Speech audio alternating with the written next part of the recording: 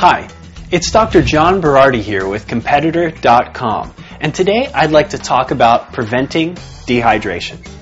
Of course, adequate fluid intake is an important part of any training regimen.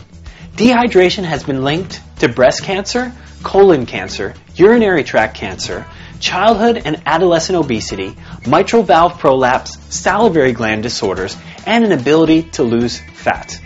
So we all know how important fluid intake is, but I find many people confused about just how much they need. So let's turn to the science. According to the research, it appears that in sedentary men, the equivalent of about 12 cups of water per day are necessary to prevent dehydration. For women, it's about 9 cups.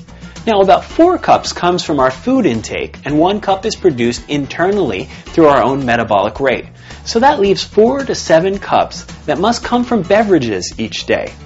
But remember, that's sedentary, folks. As far as athletes, there's good research showing that a dehydration of 1% of body weight can seriously impair mood, intensity, strength, and endurance.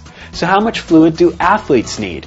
Well, due to higher metabolic demands as well as a higher sweat rate, athletes typically need to drink about 8 cups of water on non-training days and as much as 16 cups on training days, especially when living in warm climates. If you like metric, that's 2 liters per day on non-training days and up to 4 liters per day on training days. Now, it's probably not a great idea to guzzle exclusively water, especially if you're training in hot climates. Due to electrolyte losses, hyponatremia is a real possibility. So make sure you're drinking some sort of dilute sports drink for your training beverage. The rest of the day, water's just fine. Just be sure to get enough. In the meantime, continue to eat well, train hard, and I'll see you next time on Eat and Run.